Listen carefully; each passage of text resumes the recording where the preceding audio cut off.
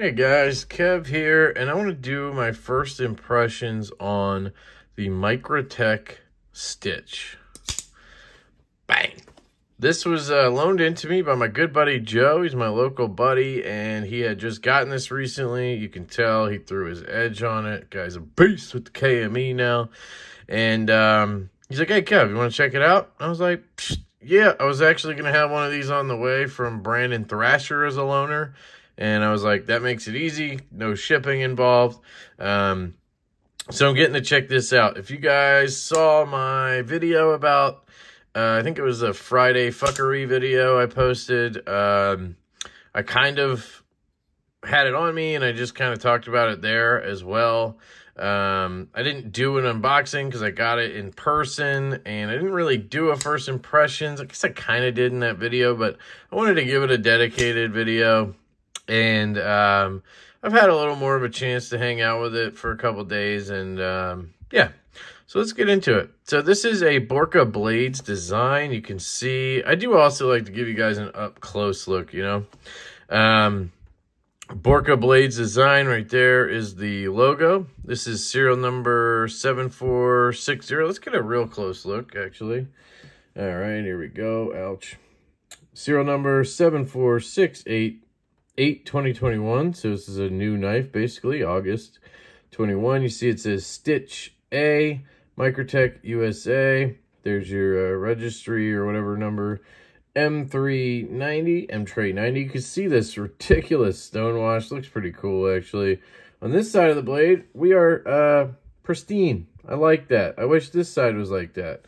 I saw a video the other day. I think it was OCD for EDC. You know, the OCD billies, those hillbillies out there in Iowa. And they were saying that Microtech always gets a pass for the billboarding. I mean, they don't get it from me because this bothers me to no end. Now, luckily on this knife, it's kind of like blasted over or stonewashed over a little bit. So it's not as shiny as some of the times on their Microtechs, but I absolutely hate their billboarding. It's one of the reasons I don't like Microtechs. You know, you could have the coolest knife in the world, and then you basically, you know, chalk it up and make it feel kind of like this Evatac right here, right? Let's zoom out. I mean, the billboarding, like, if you put these two knives in front of a newbie, you know, they'd probably be like, yeah, those are made by the same people, or those are equal in quality and equal in everything, right? I mean, you have aluminum handles, right? Aluminum handles. This one's assisted, so, you know, that's great. This one's tipped down, but, I mean, honestly, I don't think a newcomer to the knife world would be able to tell the difference between those two knives in terms of quality. And that, what does that say about Microtech? I don't know. Just stop billboarding. Jesus. We know you made this knife, and you're proud of it, okay? These aluminum scales are excellently done. That is one thing you will notice. They are finished very well. Kind of does have a sort of Pro-Tech-y finish to it, but a little different. And I don't know if I like it better, but I like it equally as good.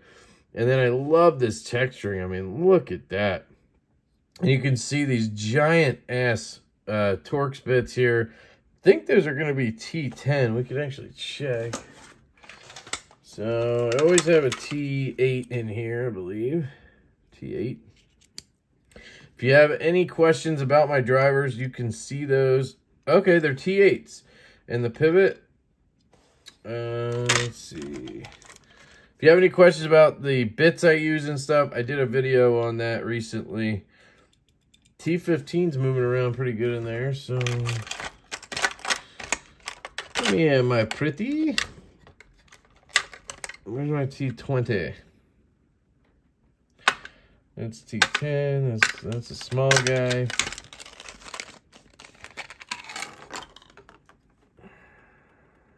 T20. There we go.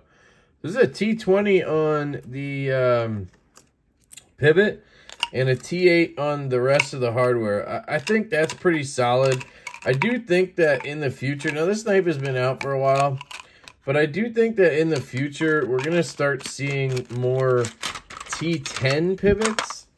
So So you're probably going to be seeing a lot of T10 and then T8 hardware.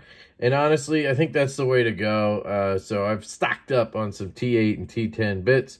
Here's your clip, Microtech clip. Good spring to it. Got a nice little plateau so you don't hurt yourself or get a hot spot. Lots of screws in that area, but you know, it's okay. Lanyard spot for you foos. And there's your button, which I'll get to. I don't like that button at all. Pivot, and we're back to the blade. So let's zoom back out. That's your up close look. The button. Okay, let's talk about the button. So as a lefty, it kind of sucks. This is me pushing it the way I want to push it. Jeez. Like, I really have to go for it. If I push it the way I want to, like, this is the angle I want my hand at and everything. You know, like, it just takes a little bit to get it. Whereas right-handed, of course, you're locked in. Bang. It's perfect for right-handed deployment. I like the shape of the button. They didn't have to do all this triangle stuff, but it works, right? Works great. And then on the close, same thing. Push down and detract or whatever. Lefty, it's just, once you get it, then trying to get it down enough to get it to close is a bitch. Like, it's just not fun. That's my biggest issue with this knife. It's really not any fun. Dead nuts on centering, by the way. Like, yes, it bangs out, and that is the coolest thing about this knife. I think this knife costs $400 and whatever dollars because it does that. Like, honestly, because it's made by Microtech in the U.S., and it sounds like this. Yes, it's fun, guys. It is absolutely fun. No, it's not going to, like, shoot out of your hand. I'm just kidding. Yeah, I mean, if I gave it to my wife or something, I bet you it would. Very thick button there. I mean, look at that. Plunger, whatever you want to call it, is awesome. I don't know what that thing is. Is that a blade stop of some sort? Because it's freaking huge. Well, there you go. There's the other stop pin right here. Like, absolutely monstrosities when it comes to stop pins. Yeah, I think that's stop pin on the close. That's awesome to see, of course. Giant plunger. I mean, I love that, right? Very, very tankish. And I will say, from my initial impressions, I still hate this grip. I hate any knife with this curly, pistol-y grip type thing. It's just not for me. The Evo is maybe the only one that pulls it off. I think the Evo 2.0 has a little bit of that going on, and it doesn't bother me at all. It's my favorite knife, but it bothers me on every other knife. This feels absolutely fantastic. Right into this Poon spoon, and I'm good to go. So I will say, ergonomics up here have grown on me tremendously. This edge is fantastic. Get something to cut with.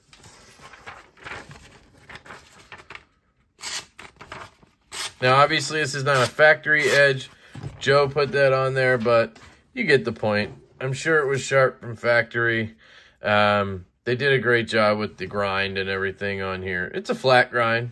Now, one other thing I don't like is the hole.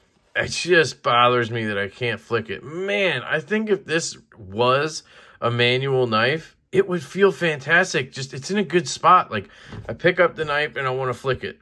Bang, right there. Something I was just complaining about on a Tucson. It just is a good spot for the hole. I don't like this. I just don't like autos and how they have to do that. And I guess it has something to do with the mechanism, having to flip around and have a spring and everything in there, because that ProTech Runt 5 I reviewed also had a big neck like this. And I just think it looks ugly, atrocious when it's closed, right? Clip is not reversible because it has the curve and they don't feel like doing anything for lefties. Plus the button's not really friendly lefty, so why even bother, right? I get it. The pivot sticks out proud of the scales. I kind of like that in the design. I like how this is all rounded. It's very, like, I don't know, it just goes with the design of the scale, the contours of the scales. I like that. Here's the plunge cutout on this side. That's not just, I found that out recently, that's not just for looks. They need to have that slot in there for that plunger to go in. Backspacer, really nice. Got some jimping on there. Again, talking about jimping, this right here, even though I'm never touching it really because I'm up here, when I hold this knife. It is good jimping. It's not too smooth and it's not rough. It's very well done. I like that. Yeah, I mean, that's pretty much it. It's a big knife. I guess I should compare it to some stuff. Here's that Evo again. 4-inch blade on the Evo. Pivot to pivot. So it's relatively close. I'd say, what is it, 3.75 maybe on the stitch. Now that's, you know, from tip to scaled. I don't know about usable blade length. Here is a Catla. Have this in for review. I believe that one's, what, 3 1/4 maybe? Is it 3 1/2? I don't know. See, I should just take tape measure out like a good boy, but I'm not gonna. Here, I know the Vero is 3 1/2, so let's look. Pivot or scale to scale, 3 1/2. So actually, it's more like 3 1/2 on the stitch there. Sorry, it's a lefty. And then cutting edge is what, maybe 3 1/4, maybe even less. I don't know. You don't get a ton of cutting length on that, apparently. I must just put it away like an idiot. But yeah, it bangs out. It's got good ergos up here like this. Cuts extremely well. I get it. I think for people who really like autos, I get it now. I get why this is so popular. But otherwise, I don't really get it. It's thick. It's kind of heavy. It's not my favorite looking knife in the world. Unless you hold it up there, it's kind of weird. Like, this is just a useless grip, in my opinion. You know, it is comfortable, though. The scales are done well. But there's tons of billboarding. I don't know. Just not my jam exactly, but it is cool. So that's a first impression. See, I just want to go to that hole every time. That's a first impressions and close look at the Microtech stitch. I will be following up with a full review. We'll see how it grows on me over the next week or so. I love you guys so much. Thank you again to Joe for loaning this to me. I hope you guys have an absolutely fantastic day, and I will catch you later.